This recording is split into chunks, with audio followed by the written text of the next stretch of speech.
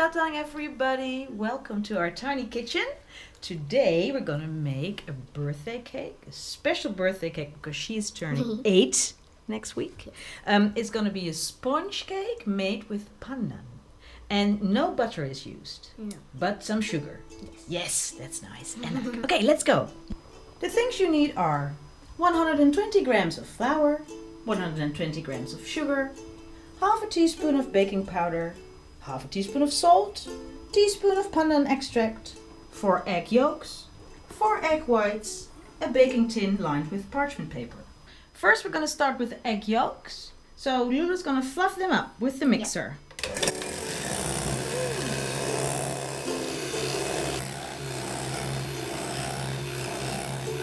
If it drips like this, and you see that it's disappearing immediately, then it's okay. So now we're going to do the egg whites, and we need clean whisks, because otherwise with grease in it, any kind of grease, the egg whites won't fluff up. Look, and now it forms, you see, a small peak, and now it's the time to add the sugar, spoon by spoon. Now let's check if the meringue is okay. Yes, you pull it out. Check. You see the peaks? Yeah, there it is. Whoops. It stays straight. Well done, Lulu. A lot of work, right? It's delicious. Now we're going to mix the two batters, the green one and the white one, but not with the mixer anymore, but with a spatula. Here it goes. Wow, look at this. And it smells good already too, because pandan is not only a food color, but also a food flavor. It's made with a pandan palm leaf. It's made with palm leaf. Look. So gently fold it in. You can cut it like this.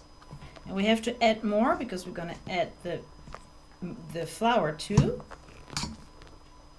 So don't overwork. This is good for now. And the baking powder can go in. And the salt. And fold it in two. And now the flour. Bit by bit, not everything at once, because otherwise you get lumps.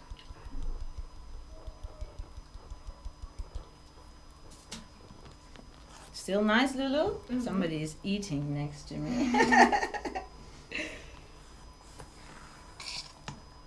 Now it's really fluffy, like a green cloud, isn't it, Lulu? Yes, it's green cloud. And I'm going to use this kind of baking tin. And this part is really important because I'm going to tell you a secret. We're going to, if the cake is done and it has to cool down, we're going to do that upside down, like this. And it needs something to hold on to. So this bit is important. I've lined it with parchment paper because it has these forms. So when there's no butter inside, then it's difficult to get out, but not with parchment paper. And don't butter this part. Leave it like this. The cake needs to stick to this part, because otherwise, when you turn it upside down, it will fall out, and not if it sticks to the inside. That's important. So now we're going to fill it up, put it in the oven for 30 minutes, and then we're going to let it cool down upside down. You're going to fill it up? Yes. Ooh. Yes. Good girl. So now Lulu is cutting through the batter. You can go deeper, honey. We have to get out all the big bubbles. Yeah, very good. Yes, because otherwise big bubbles stay inside and it will not evenly bake. But not anymore. Yes, stick it deeper. Good girl. And then I'm gonna hit it a few times. And now it's ready to go into the oven. I've just taken it out of the oven and it looks like this now, really big and fluffy. And I'm gonna immediately turn it upside down. Look, on this cup, this bowl, it fits right in, so that is convenient. And I leave it to cool for about 30 minutes, like this. Now the cake has cooled down. I can touch the tin, so it's fine. I'm gonna turn it over and check if it's okay. Look, it's beautiful, still up and fluffy. So it's stuck to this part of the cake tin and not this part, so I have to cut it loose with a knife. That's the only thing you need to do. You see how fluffy it already is. Oh yeah. And now I'm gonna take it out. There it is. Look. And it's gently, we have to take off the parchment paper. And let's see.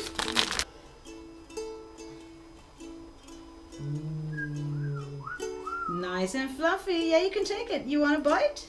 Good girl. So taste it. Now, ooh. It's a cloud or not? Yeah, it's a green cloud. You like it? Is it delicious? Yes. I'm happy. Thank you. So that was it. Selamat makan. Bye. Bye.